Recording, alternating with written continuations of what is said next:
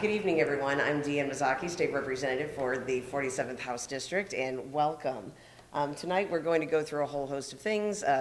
I'll give you a little bit of introductions about me. Deanna Wilkins, our York Township Assessor. Elmhurst is in York Township. Then we're going to just go through a little bit of information and do some, hopefully, questions and answers when we get to the very end of the presentation. If there is something that completely jumps in your mind as we're going through, feel free to raise your hand, but we do try to have everything at the end so that because hopefully we'll be able to answer some of the questions that you have as we go through the entire presentation. So I am Deanna Mazzochi, your state representative. The 47th District is predominantly Elmhurst, Oak Brook Terrace, Hinsdale, Clarendon Hills, Westmont, and a little bit of the surrounding areas as well. I serve on a host of committees down in Springfield, including some that relate to your own property values, particularly the Housing Committee, as well as the Jude Civ Committee, because anything relating to claims that you may have go through that committee. One of the things that I was very happy to serve on was the Property Tax Relief Task Force. I'll tell you how that came out in the end. Unfortunately, because it was Springfield, the answer is not well. But there are a whole host of things that we are working on down in Springfield to try to get some, what I would call more sane public policy here for Illinois, particularly that's going to help us here in the suburbs. Also with us today is Deanna Wilkins, who is our York Township Assessor. So here in Illinois, pretty much most of your assessment process is done at what's called the township level. So if you're in Elmhurst, you are in York Township. If you are in Oak Brook, part of you is York Township, others are Downers Grove Township, and then as you start going farther south, Hinsdale in the district, Westmont, that's also Downers Grove Township as well. One of the things that hopefully everybody managed to pick up is there was a folder over at the table over here. If you didn't get one, please go ahead and pick one up on the way out. We have some additional information for you to take home, not only some information about how much money you're actually sending down to Springfield and getting back, but also a property tax survey so that we can know exactly, how people are paying, what you think is working for you, what isn't, what value are you or are you not getting out, and that's one of the things that I actually use to try, these survey results are things I use to try to craft legislation down in Springfield. So there are a whole host of areas for reform. The biggest part that I always get complaints about is how we do school funding, so there again, we'll get into a little bit of that, but again, give me some feedback in terms of what you're seeing on your property tax bill and what you think you're getting out of here in Elmhurst District 205. One of the things then that I know is very important to our district residents is actually figuring out how do I get this assessed value on my property tax bill, what does it mean, and how does that relate to my actual property tax amount that I have to pay once those lovely bills start coming in the mail. So with that, I'm going to turn the floor over to Deanna Wilkins, our York Township Assessor, so she can take you through the assessment process and how numbers wind up on your property tax bill. Thank you. Good evening, and thank you so much for joining us. York Township consists of Elmhurst, Oak Brook Terrace, Villa Park, Lombard, and we have a little bit of Downers Grove, Westmont, and Hinsdale. We are from 35th Street on the south-hand side, North Avenue on the north side, like 355 on the west, and 290 on the east.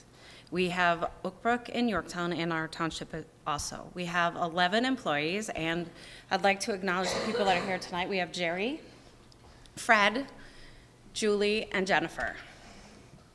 So thank you for coming tonight and helping out.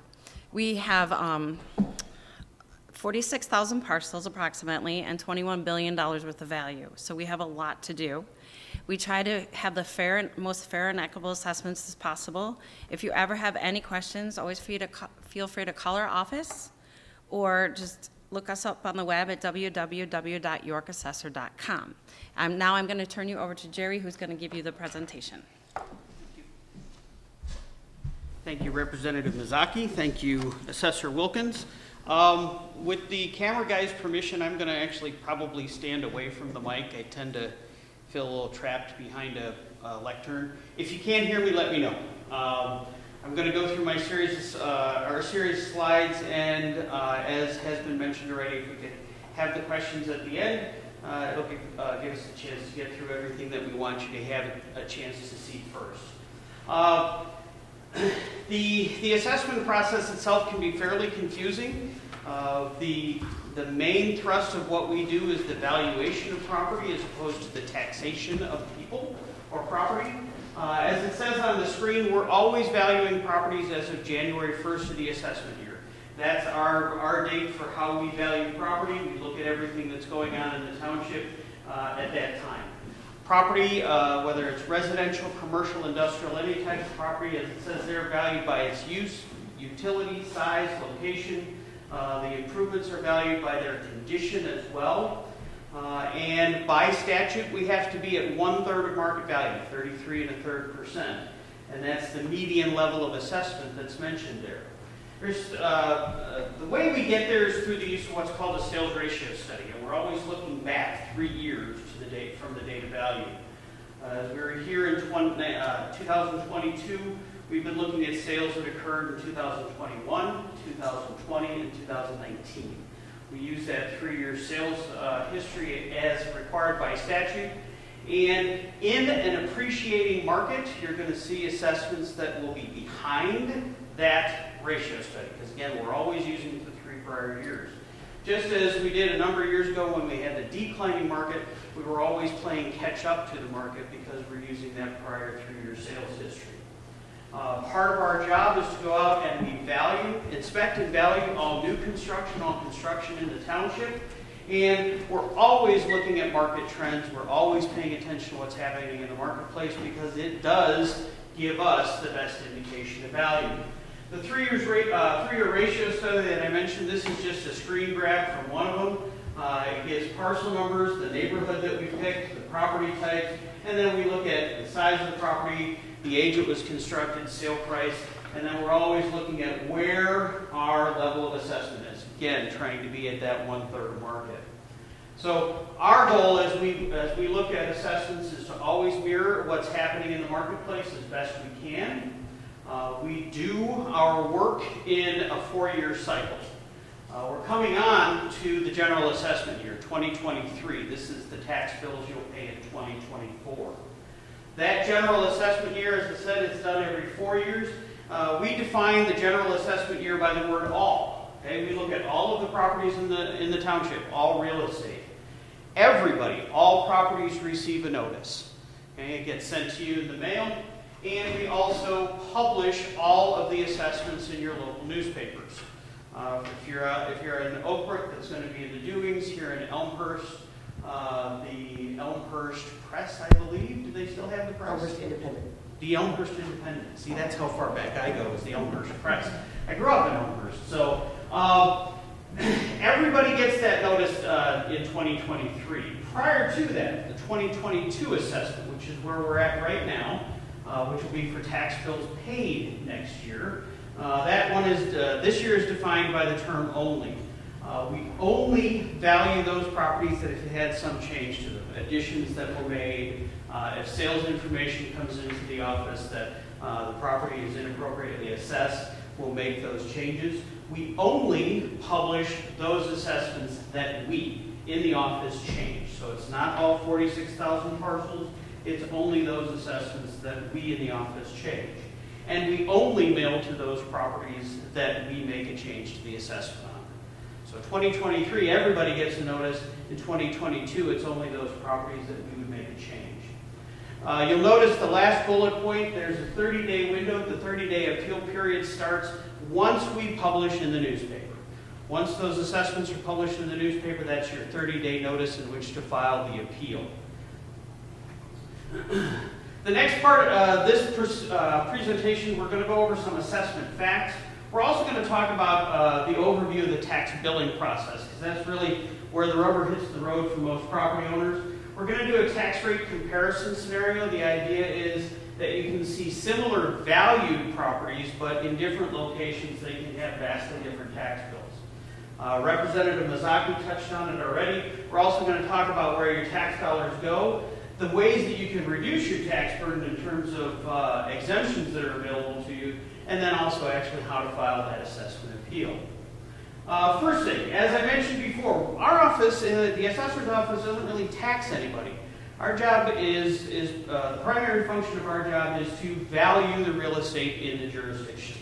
The taxing bodies that are listed on your tax bill, and the township is one of them. Those taxing bodies are the people who ask for your dollars. And how much they ask for will directly impact your tax bill. The county clerk's job, once we do our work and once the taxing bodies do their work, the county clerk is the one that determines the rate, what you'll eventually pay on your tax bill. And while taxes are based in part on the assessed value, the big driver of taxes, of course, is the rate and the process of how those taxing bodies get their dollars. This is a short, simple pictograph of it. What we do is right here, the total assessed value of the property. That's our job in the assessor's office. But the taxing bodies, that's the levy. How much do they need to operate? Everything from the city of Elmhurst, the county, the township, the school districts, and so forth, they all have a budget. When we do our job, we don't know what their budget is. We can't know. When the taxing bodies are setting their levies, they don't know what we do. That separation is there so that it can't be influenced. The levy is divided by how much value we have in the township, and that gives the tax rate. And that tax rate is what's multiplied by your assessed value, less any exemptions. And like it says there, that's why the rate matters. The next thing that we're going to do is we're going to go through a small comparison. We're going to look at a home that has a value of $450,000, and we're going to look at that home's tax bill in the various jurisdictions here in the township. We're going to look at Oak Brook, Downers Grove, Oak Brook Terrace, Elmhurst, Villa Park, and Lombard. Again, all of these homes would have a hypothetical value of $450,000, but they will have vastly different tax bill amounts because of where they're located. Oak Brook, in York Township, Oak Brook has the lowest tax rate of any of the jurisdictions that we have in the township. In this instance here, as an example, Oak Brook's tax rate is about $3.67 for every $100 of value. Okay, now, if you go all the way down here to Lombard, which is the highest rate, they're almost $8 per 100 of assessed value. That's a significant difference. Again, depending on where the property is located. These properties all have the same market value, and as such, the same assessed value, but with the different rates, you can see a difference in a tax bill from almost $5,300 to almost $11,000. Okay? And that is based on where the property is located, even though the values would be the same. So it can be pretty stunning. And that's also why it's important to know where these tax dollars go. As what we talked about already, this is the most recent infographic that we have. About 73.5% of your tax dollars go to your schools. And this is everything from your local grade schools on up through the community colleges. Here in Elmhurst, you've got a unit school district, but in other towns they have a grade school district, high school district, and so forth. But again, the lion's share of your tax bill goes to those to the schools, with the rest of those taxing bodies filling that out. So when we see that, we can say, you know what, this is where the bulk of my tax bill goes to. And it gives us the opportunity as valuation professionals, that's when we start to say that school districts matter to value. And it always has. So how can you reduce your tax burden? You saw a couple of slides ago, the tax bill went everywhere from about $5,000 all the way up to almost $11,000. Well, how can you reduce your tax burden? The first one we're going to talk to is exemptions. The exemptions are a set amount deducted from the assessed value, not your tax bill, but the assessed value of the property. And before they multiply that assessment by the tax rate, it gives us a chance to take some money off from the assessment. Ownership limitations do apply. We're going to talk about some of the different ones that we have. The most predominant one is the residential exemption or the general homestead exemption. We'll talk about the home improvement exemption. We'll talk about a couple of different senior exemptions, and then I'll show a brief slide with some of the other exemptions that are available to you. And remember, these are deductions from assessed value, not from tax dollars. The first one we'll talk about is the residential exemption. If you own and occupy your property, you're eligible for the residential exemption. For the 2022 assessment year, that exemption was $6,000 in assessed value. The 2023 assessment year, taxes payable in 24, that'll go up to $8,000. So there will be additional savings there as well. You do have to own and occupy the property. As I said, it has to be your primary residence also. And you have to own and occupy it on January 1st of the assessment year. The next exemption that we have is what's called the home improvement exemption. This is the second most common type of exemption after senior exemptions. And this is the opportunity, if you make some sort of improvement to your home, you can take advantage of the exemption to save some tax dollars on it. It is up to $25,000 in assessed value, which is $75,000 in market value.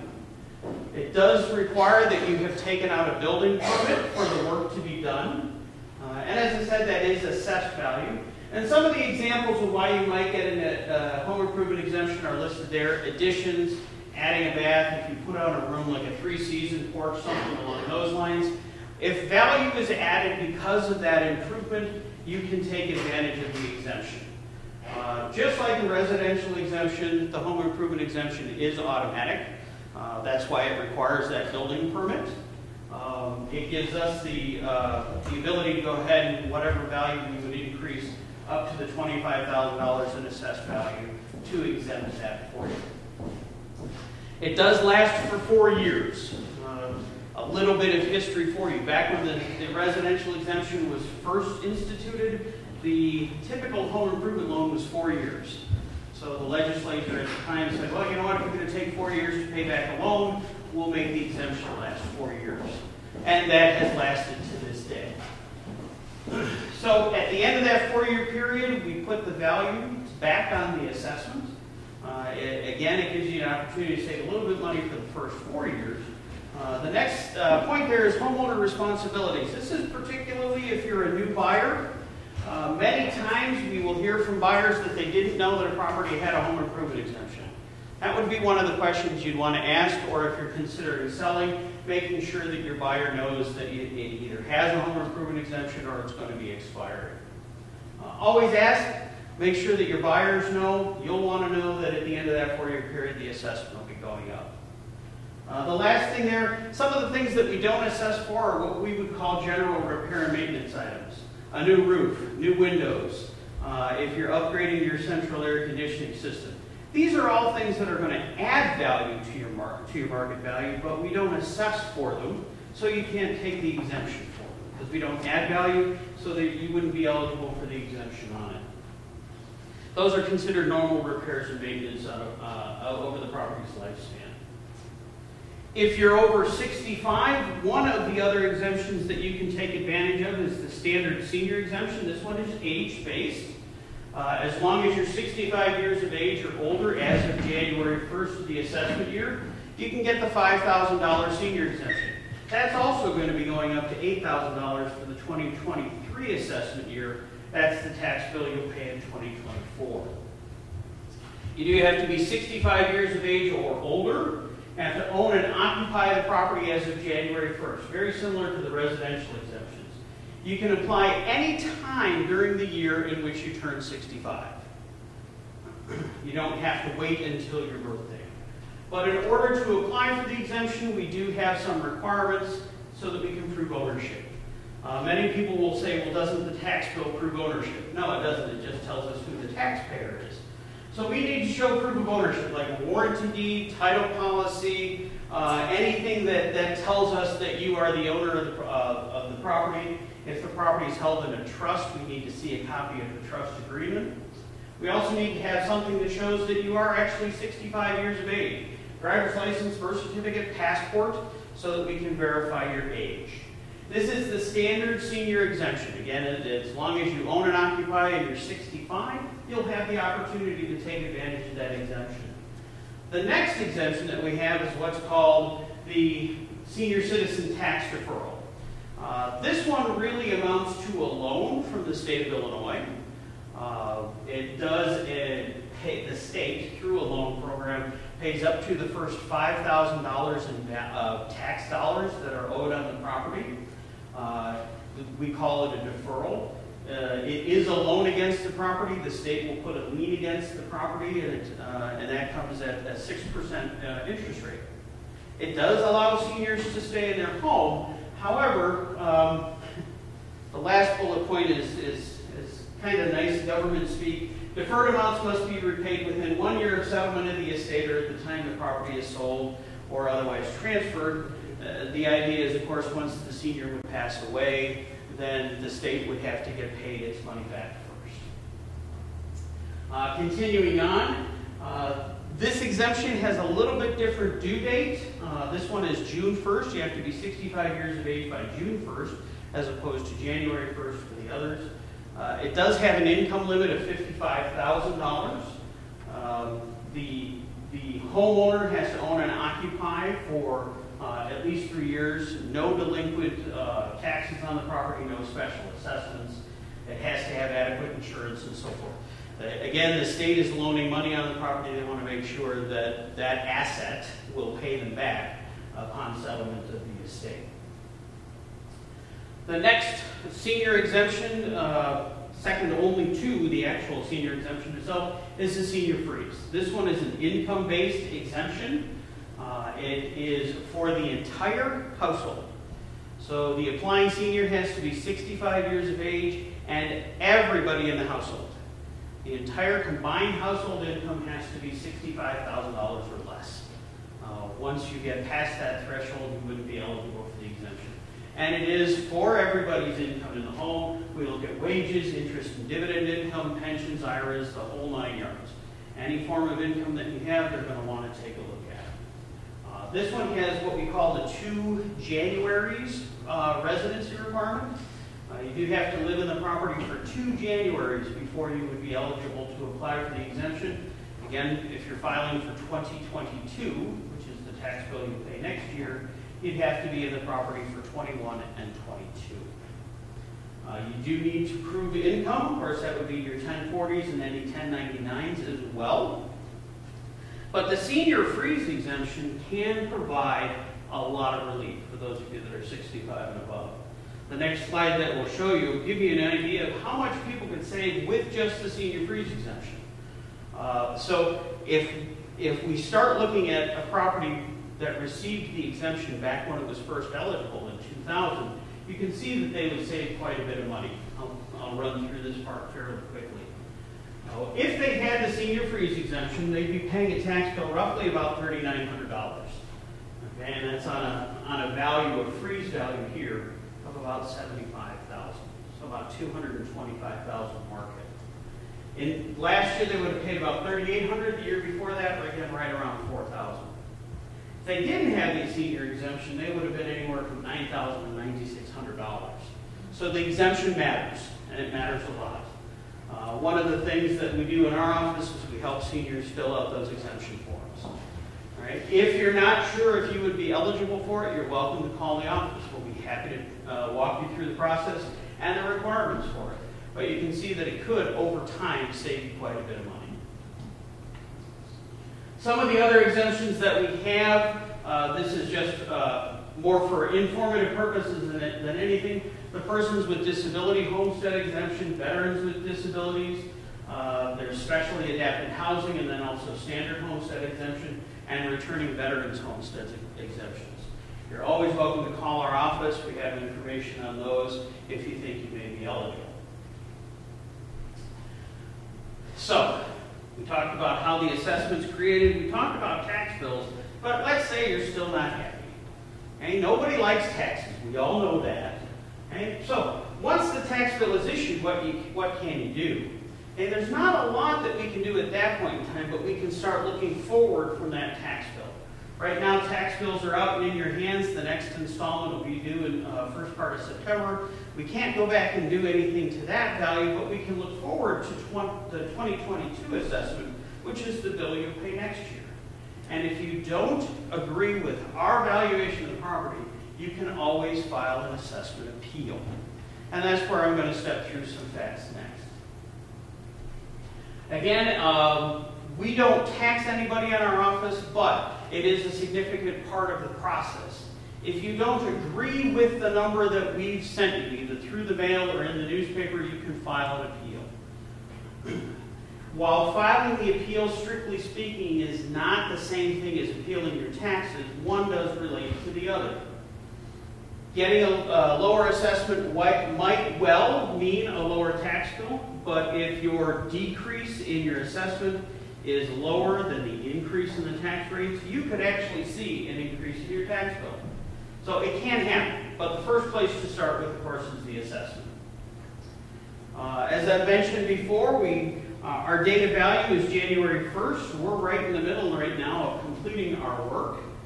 Statutorily, we have to have our work finished no later than November 15th. Once we complete our work, we turn our assessment rolls of the books over to the Supervisor of Assessment's office in Wheaton, and they review our assessment roll to determine whether or not we've gotten to that level of assessment we need to be at. Once that review is completed, the notices are mailed and we publish in the newspaper. So you don't like your assessment. So what can you do? The first thing we want you to do is come to us.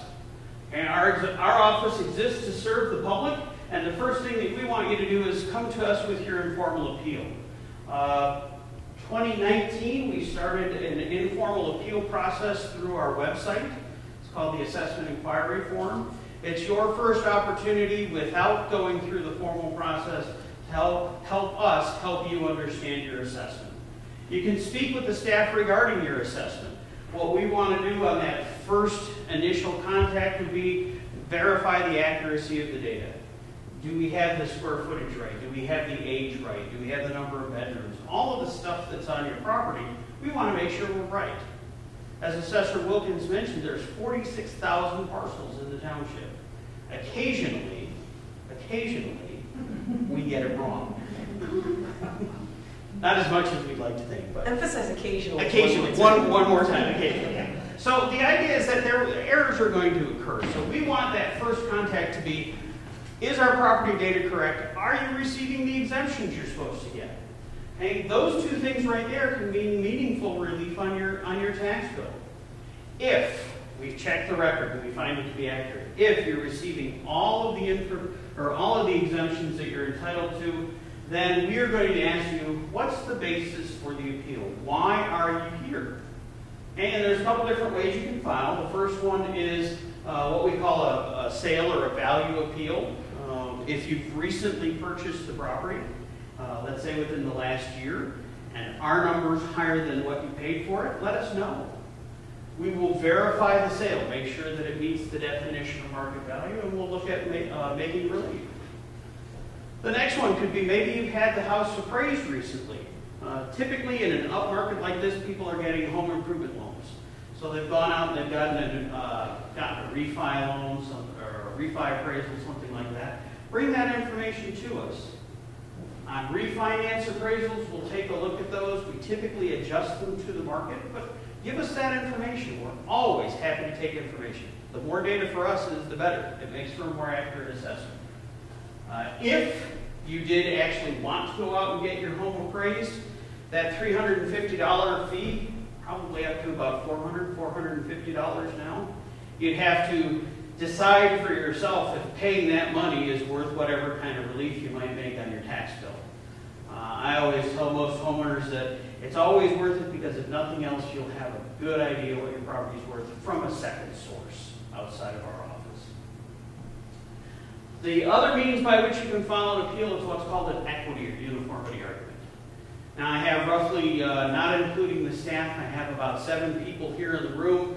Let's say we lived in a block where every single house was the same. Everybody's house was all the same. And one person, who wants to raise it? Somebody raise your hand. Can't be anybody in the back row. This young man, what's your name, sir? Al. Al. Al's gone along and he's looked in the newspaper and everybody's house is at $100,000 assessed and Al's sitting at $150,000. There's something there that's not right. If everybody's got the same home, your assessment should be like everybody else's. That would be what's called an equity or uniformity complaint. You present information that says this isn't right in terms of what everybody like me is. And we could look at reviewing the assessment at that time. You'll notice there I put it's the most time intensive for the homeowner. The sales information, if you're paying for an appraisal, somebody else is doing the work. If you've recently purchased it, it's fairly straightforward. But if you're going to do an equity appeal, it's walking the neighborhood, looking for houses like yours, writing their addresses down, going to our website, looking at their assessments. It's fairly time intensive. Most people I suggest, you know what, that's a good time to go ahead and write those addresses down while you're walking the dog. Because you're going to know what houses look like yours. And once you go to our website, you can look at their assessments compared to yours. This is all the informal appeal process. You've done the work, Al, you've come to us and you said, you know what, this is what I got. And our office says, you know what, we cannot change the assessment at this time. Then you can always move to the formal appeal process. The formal appeal process, exactly like the name says, now you're presenting your information to a deciding body, in this case the DuPage County Board of Review. You'll have the opportunity to present your information. It can be the same information you presented to our office, but you're going to have that opportunity to present the information to an impartial third party. Just as before, if you've recently purchased the house, if you have a recent refinance appraisal of the property, all of those things are data that you can use at the formal appeal. The appeal form itself for the board review is 2 pages, fairly straightforward. On the first page, it asks for some basic information, property address, owner name. You'll see right in the middle, it asks you what you think the value of your property should be. Okay? That's our job. We want to know what you think the property is worth. And then the second page is your opportunity to tell us which homes you're comparing yours to. It does require a minimum of 3. Anyone one far, too far? It does require a minimum of 3, no more than 5, because the hearing itself is only about 15 minutes. And you don't have a lot of time to get too far into your data.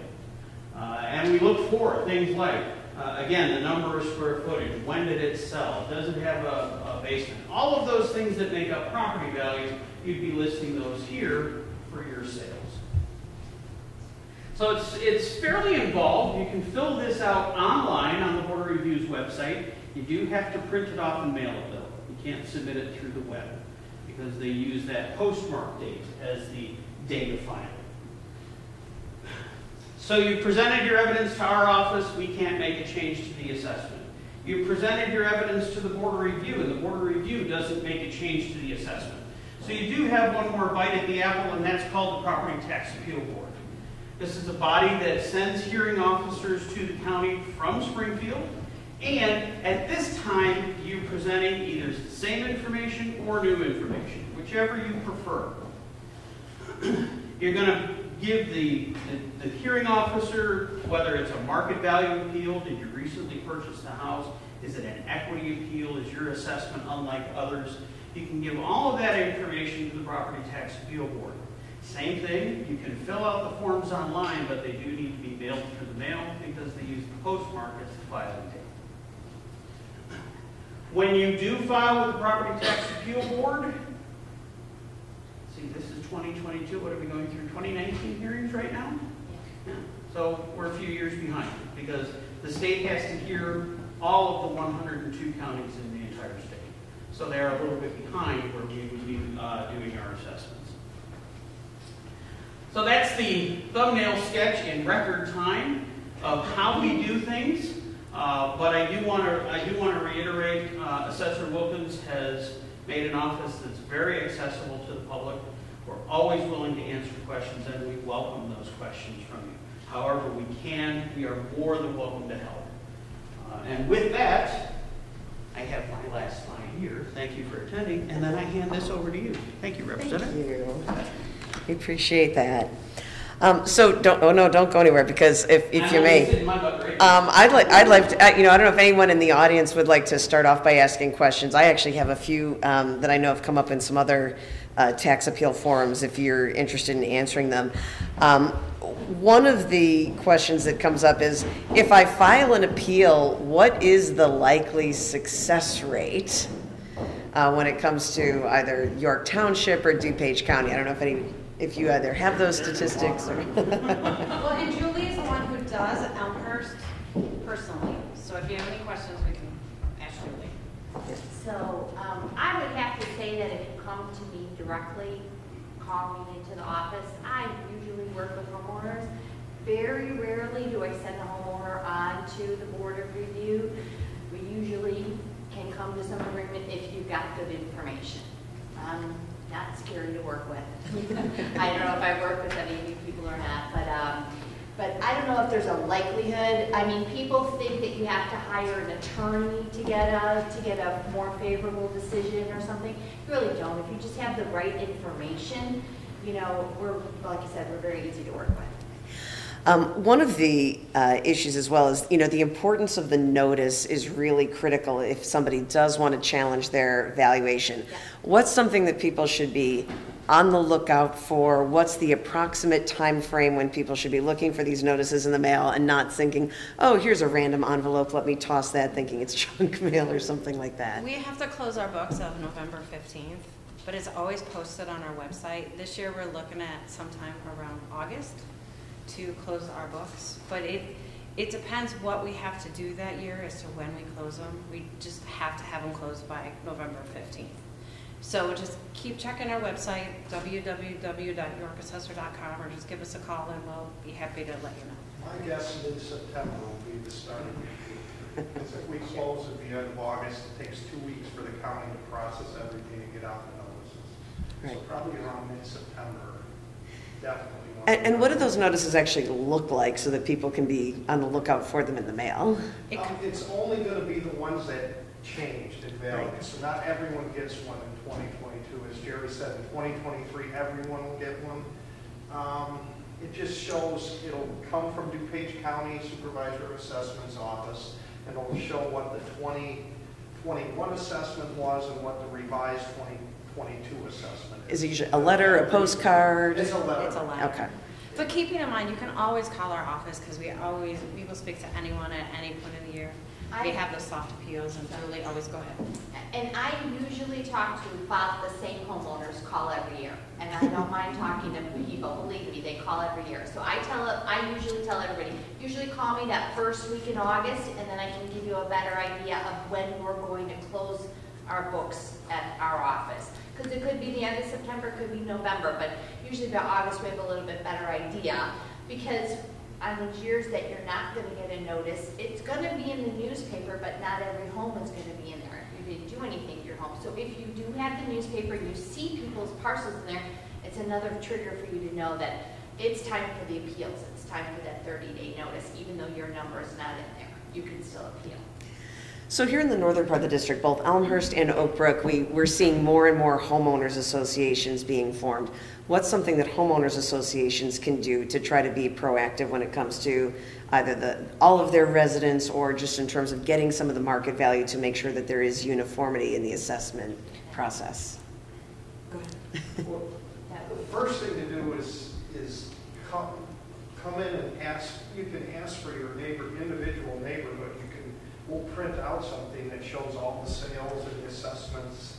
We're not trying to hide anything, so we can show you everything in terms of value, in terms of assessment per square foot, and all those things. And if it's condos and townhouses, we have them uniform across the board. So in a condo building, would everyone is the same size, would everybody's assessment be the same? So if they're not, then that would be... Unless they have some changes. Yeah, the condos and townhomes are valued by model type. So we would look at all of the models, find out a median selling price for that model type. And then all of the same models would be assessed alike. Median. At the median, correct. Yeah. So that means 50% of them are going to be above that sale point, 50% will be below that sale point, but we picked that midpoint, and all of the same models would be assessed alike. Now, one thing that Assessor Wilkins and I were talking about is, you know, because we've had a lot of fluctuation in the housing market, and she's certainly been through it many times where the housing market goes up, the housing market goes down. Sometimes people say the value of my house went down, but my assessed value went up. Can you explain how you guys try to deal with those types of markets, and if there's anything homeowners could proactively do when you're in the middle of those types of markets? And I would say a declining market, because nobody should be filing an appeal when you're in an increasing market. It happened in 2008 where the markets were really hot and then it went down. We have to use the last 3 years of sales. So it could be where the end of the roller coaster is still high where the market is low, but keeping in mind the tax rate. So it's the levy is divided by the assessment equals the tax rate, so it's like a teeter-totter. So if the assessments go up, the tax rate goes down. And it just goes back and forth like that. So there's really not much we could do because we have to follow the law, and it's the last 3 years of sales. But if you're in that type of market, would you say it's probably to homeowners' benefit if they're in a declining market to try to file those appeals every year to get Try to that? file the appeals, call our office, you can always get an appraisal, because we have to go by the appraisals, so that would help also. One other tip, if you're in a declining market, we have to use 3 years worth of sales. When you fill out your comps on the appeals, use the most current year. The sales, like if it's 2022 and the market's declining, it's been declining, you wouldn't want to use a sale from 2018 if it was higher. You'd want to use the 2021 sales, because those will be lower in a declining market. Kind of like the same thing right now. Elmhurst is a very hot market. It has been for a few months now, as you know. So these ranch houses, let's say 1,200 square foot ranch houses, are giving big bucks in the marketplace. So you don't want to use those really, the sales that are coming in real high right now. You might want to be using sales from 2020 or 2019.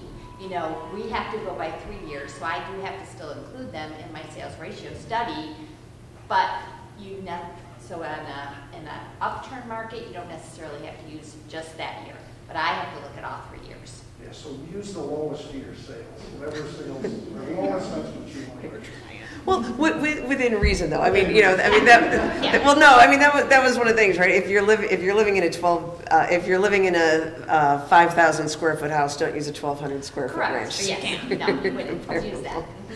But along those lines, you know, Jerry, you mentioned the equity in terms of uniformity and that type of thing. So maybe you are wandering around walking the dog, and you're like, well, wow, that house looks like mine, but you know, their property tax bill is higher or lower, that type of thing.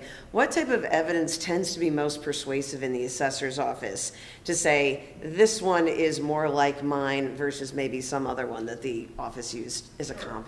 And typically what we're going to do is we're going to look for those homes that would be most similar to yours. So to use the 1,200 square foot brick ranch versus the 5,000 square foot home. Those don't move in the same market. They don't have the same buyers and sellers. So we're going to look for homes that are most like the home being appealed, and that's what you would want to do as well. If you have that 1,200 square foot ranch, you're going to be looking for ranch style homes. If you're certainly not going to know how big they are from the street. That's why I said you write down an address, you go back to our website, you can pull up all that information. In addition to the property-specific information, there's also a link there. You click on that. It's going to give you all of the sales of similar homes in your neighborhood. So all of that information will be there and available for you. But we do want to have something that's as similar as we can get, because that's what we're going to look for. We would ask the homeowner that's filing the appeal to do the same thing, try and apples to apples. Right. So, for example, even here in Elmhurst, you wouldn't, if you live in the city center type area, you wouldn't say the assessor's office isn't going to find maybe an appraisal from North Elmhurst or South Elmhurst or a different school district. You've got to try to get as similar as you can to your own. In the past, are there any other things, you know, either number of bathrooms, square footage, age of home, condition of home, that you found can maybe, you know, tip the scales a bit on the uniformity question? We're going to give it to Joe. Yeah, so each of those amenities in your home does add like a line item value to your house. So yes, if you have a house, and let's go back to the 1,200 square foot ranch house, they have 2 bathrooms, but the house next door has 1.5 bath. They should be charged a little bit more for that extra half bath. Or they have a 1-car garage, and this one has a 3-car garage. You know, each one of those kind of amenities does have a line item that I print out for all homeowners to see, so that they can see that, like, I'm comparative to this house, but they're getting charged, maybe they have a fireplace and you don't. So there are those things, those amenities that will be charged more for your home. And that's according to what the state looks at as an accessible feature.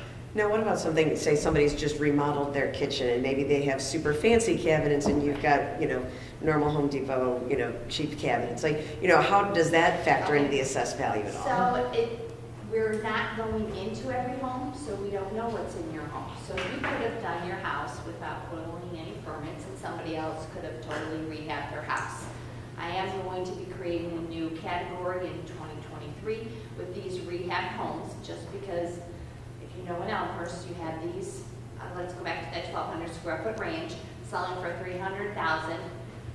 Somebody came in and rehabbed it, flipped it, and sold it for $650. You know, that's happening a lot.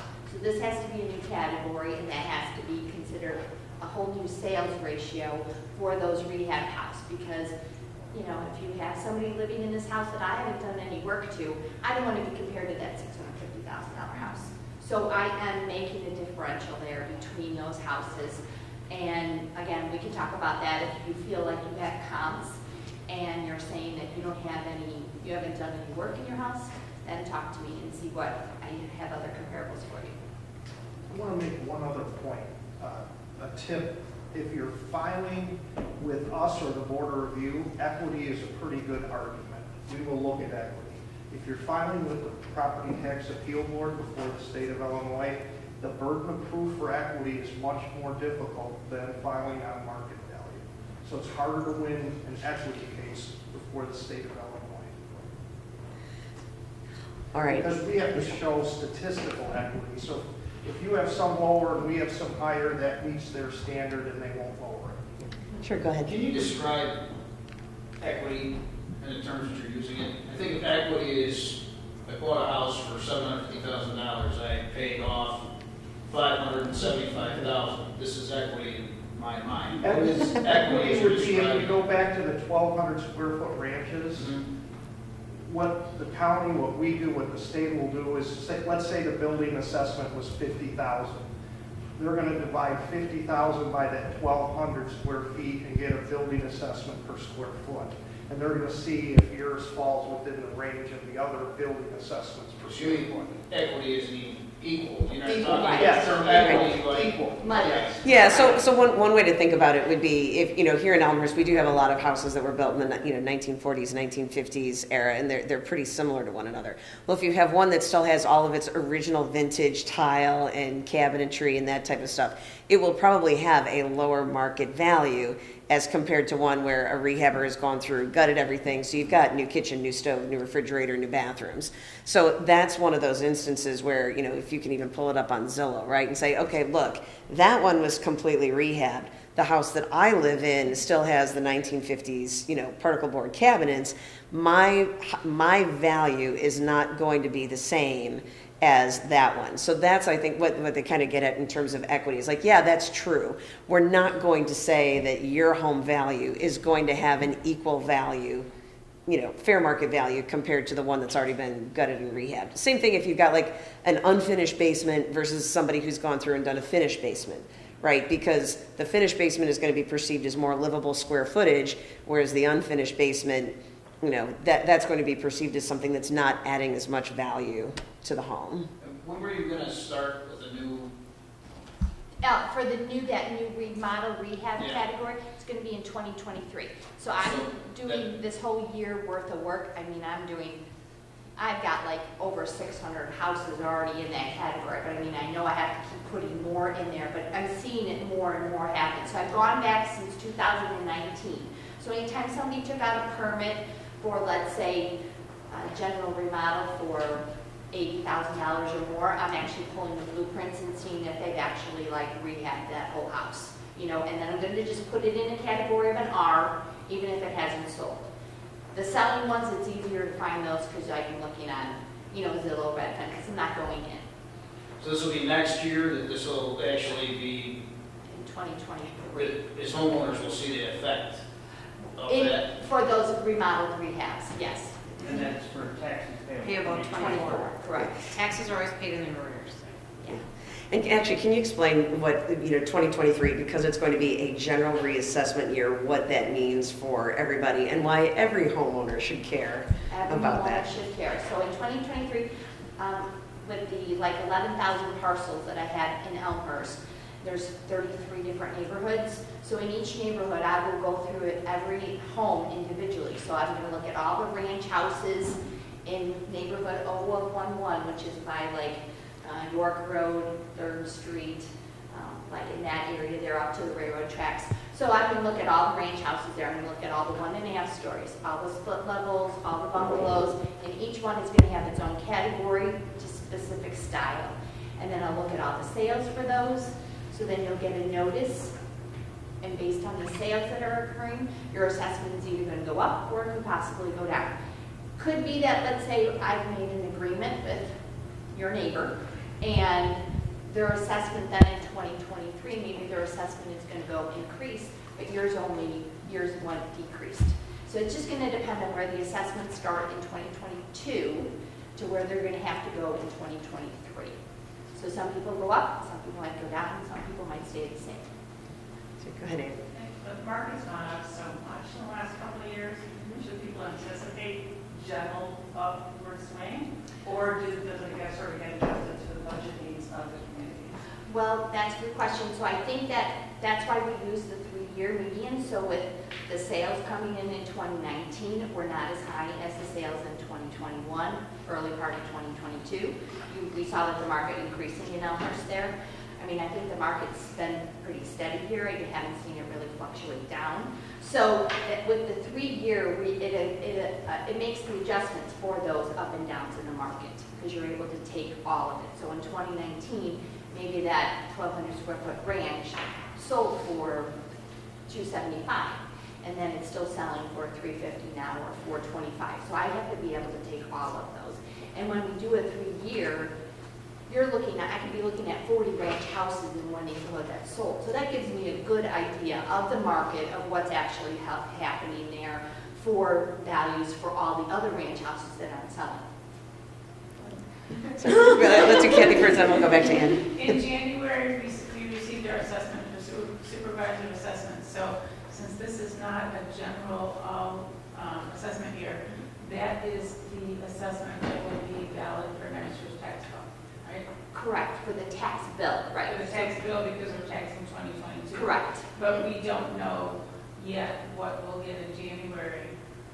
Would it change on January 1st, 2023 if no one appealed or? Well, are you in a condo or a townhouse? I am. Yeah, so Jerry, then you'll let me take you that. I didn't The data value is always January 1st. As has been spoken to, we try to complete our work around the end of the summer, which means that, as has been spoken to, if you give us a call around the first week in August, we're going to have a better idea when we close, which would mean we'd have a better idea when you would get your notice if we changed your assessment. And, that publication date, that notice, is when it starts the filing period. If you don't file, and if there aren't any other changes across the entire township, then that assessment notice that you received is the dollar value that your tax bill would be based on the following year. So if we don't get anything and it's on the newspaper, that's... Then it means we didn't change your assessment. And normally, if somebody's in a condo, you're probably not going to change their assessment unless a building permit is pulled to actually change something to... Yeah, condos, generally speaking, I was having this discussion with Assessor Wilkins this morning. I've always said condos are easy because models A's are valued this way, model B's are valued this way, model, and so forth. The only reason to change them would be sales. We are starting to see some condos that are doing rehab work, and that's going to be reflected in the sale prices. So that's how we make our changes. All right, back to Ann. And building that point to learn more. So I live in an FDU, and the units in the lower level floor, and the units above in the same stack are similar. They've sold for 30 to 50% more because they have a view, they perhaps a lot more initial upgrades in this new building. So it's challenging for me to see assessments, several floors up, that were much higher price point sales, similar or the same as my own, where I paid a lot lower and had anticipated paying based on the purchase price. Do you help explain the logic on that in general? Sure. The simple or straightforward answer is we're looking to make it as simple as we can in the assessment process. The market may recognize those differences in dollar values based on the floor position. All for what we do, all of those sales get lumped in the same hopper, and then I pick that midpoint sale for all those models. As I said before, that means 50% of the models are going to be higher than that midpoint, 50% are going to be lower. It's considered to be the most equitable way to do it because, again, everybody will be either 50% above, 50% below. As happens, unless you're downtown, as time goes by, those floor differences in values tend to mediate themselves pretty well. You really do only see it as your builders are offering them in the marketplace. But to keep the process straightforward, it's just everybody in the same hopper and we pick a midpoint. But if there has been a change, so for example, maybe if, maybe your view gets blocked or you have, something that could actually impair the market value relative to some of the other units, is that a situation where someone could come in and make that equity argument to the assessor's office if they can back it up with data and evidence? And that's the key, is the data and evidence. One property is not a comparable make. If I have a sufficient amount of evidence that could point to that, I would certainly look at it. I would ask Assessor Wilkins to look at it. And we look at statistical things as well, like coefficient of dispersion. So if the dispersion from the sales, from that median start to get too far out, like you said, the ones on the 7th floor sold for a lot higher than this level. So if we had too much dispersion from that median, then we would maybe look at the 7th floor versus the 1st floor. When the range of dispersion got too great, we might make an adjustment then. We probably would make. When condo units are first built and sold, it's sold on location and stuff, but as it goes on further on down the road, like 10 to 15 years, and somebody wants to live in that condo, they don't really have a choice whether they're on the 6th floor or the 1st floor. If they want to live in the condo building, it's just what's available. So it really goes back to the law of supply and demand of they're going to get what they get because that's what's available. That makes sense. But 10 to 15 years of paying higher than this is a bit of time. I think you're going to be getting a visit at the assessor's office and, maybe some evidence placed in there. So, all right, I want to make sure that, sorry, in the back. Just have one quick question. As far as tear downs go, I've got a 930 square foot house. I cannot find, there's no lot bottom line. Yeah. So what would I look at as far as comps for that? Right, so if you feel like your house is assessed, and if you feel that your house is a tear down and you're in a neighborhood that has a lot of tear downs, I would use other houses that sold as a lot value. So even though you have let's say a 1.5 story home that they tore down, they paid $350 for the lot. And let's say on your street, because there is a lot of streets that are a lot of tear downs lately, you can just start listing those. And especially some people even come into me with I've been, addressed by a builder, they want to offer me this. Show me that kind of information too. I don't mind looking at houses if it's a tear down. Again, it's a small house, and right now what would you call it? Probably your highest and best use would be a tear down for that property, for the land. Okay, so I can go out, that's the question, because before it was always you have to compare the same style. Mm-hmm. So in that kind of situation, you would consider I would look at it, definitely. lot size? Yeah.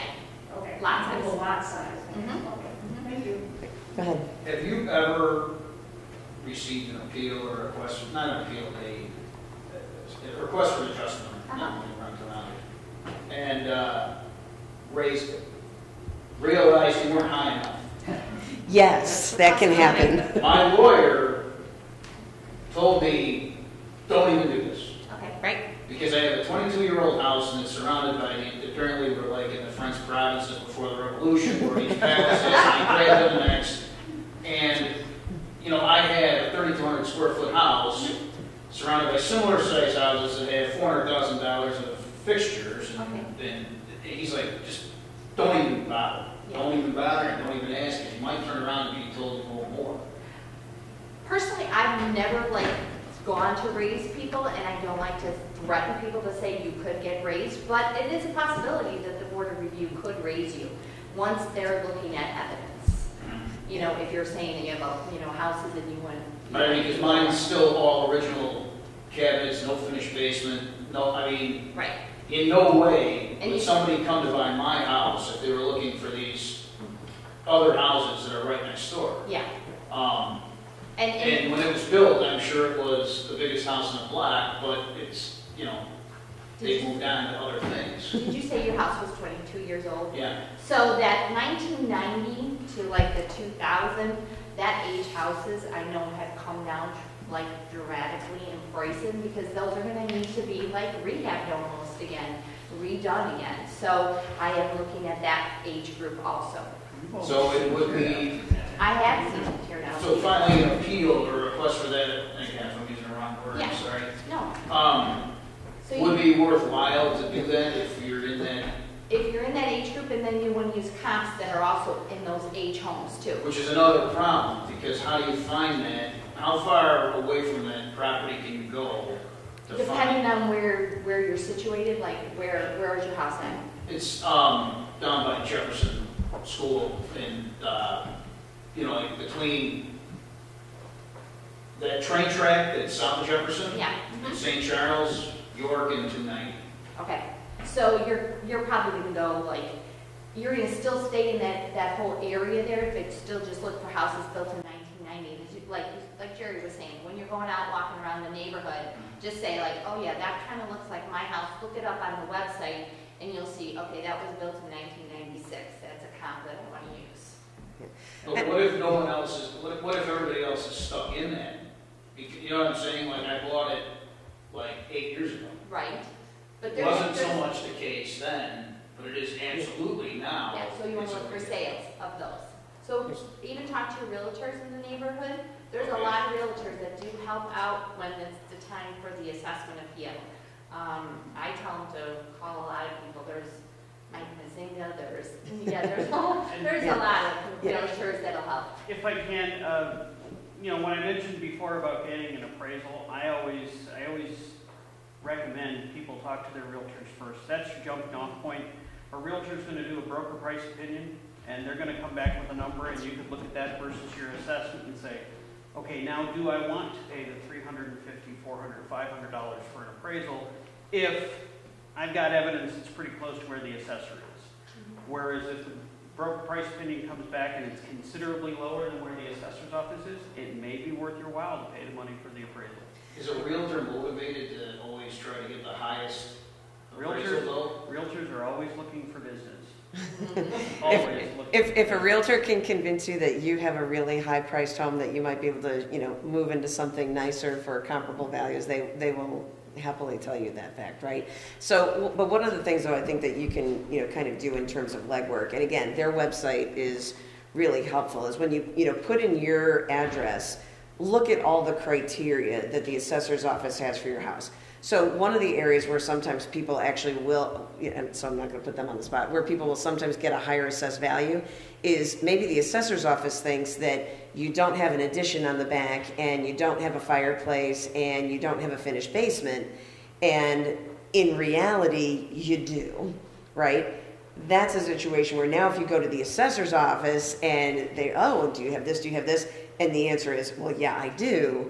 Then all of a sudden, it's because they didn't have the information about what the actual condition of the house was, right? I'm talking Yeah. about just somebody Yeah. that doesn't have any of that. Right, but what I would say is in terms of, strategies and tactics, when you find out what their criteria is on the website, then that's the point where you'll want to see, okay, what other houses are in my neighborhood that have, 3,000 square feet, were built in the 1990s. Then that's where I think Zillow and Redfin and that kind of thing can be your friend, because even if there's been a more recent sale, you can still look to see at the time of that sale, did it have fancy new cabinets? Did it have re-gutted and redone bathrooms?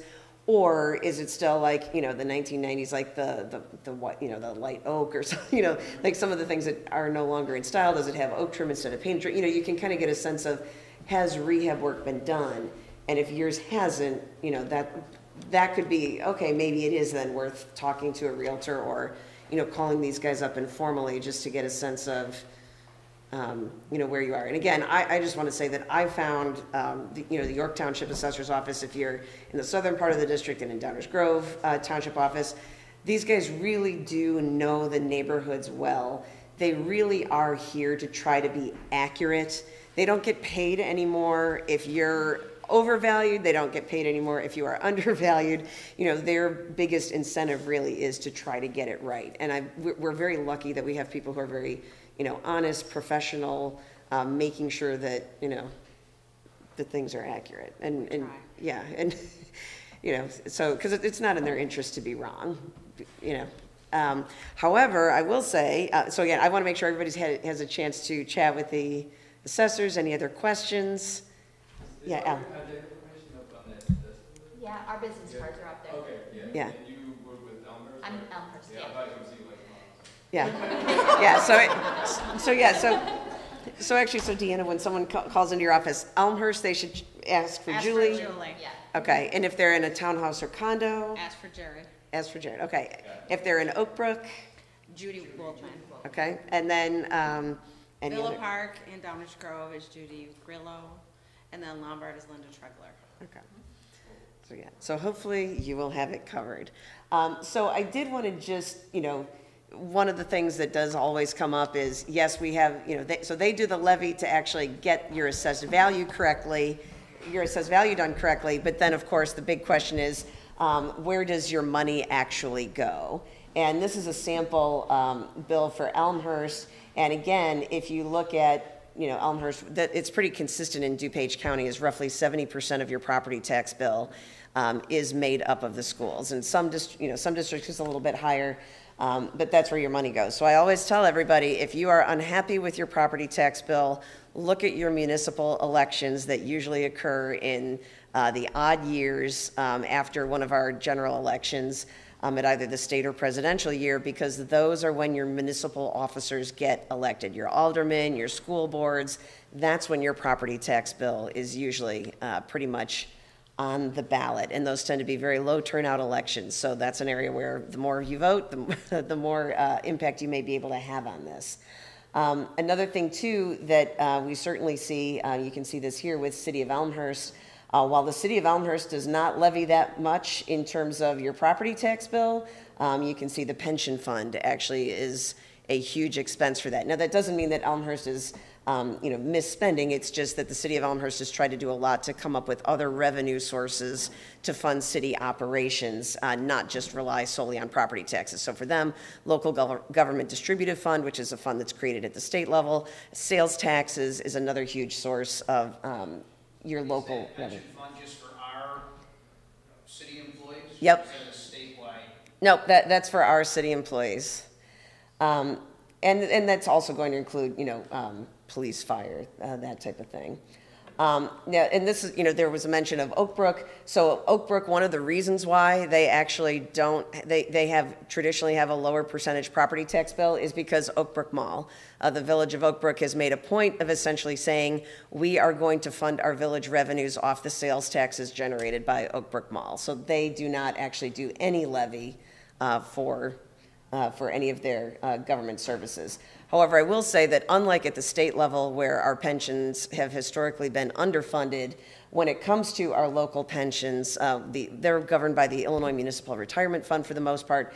That is 94% funded. We are probably the best. That one is probably the best statewide pension system, actuarially sound, properly funded, and kudos to our local government members who really have tried to make sure that they are actually keeping up with their pension payments, not doing what has been the norm down in Springfield and doing pension holidays and getting behind. And that actually is one of the things, if you look at the state funding, this is something that I always try to make people aware of, is that an ever-increasing amount of our state budget is going to pension payments. So, when it comes to, it's teachers' retirement, state employees, state universities. We do have one for the General Assembly. I don't take a pension from the General Assembly. I refused it.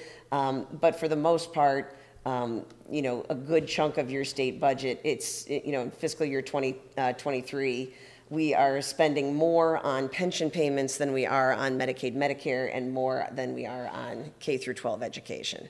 So the pension funding for the state of Illinois is also a really big deal and really does shape a lot of what you see in terms of the budget debates downstate. But that's also why, from my perspective, we cannot skip those pension payments, because if we do, they're just going to keep swallowing up an ever bigger part of our state budget.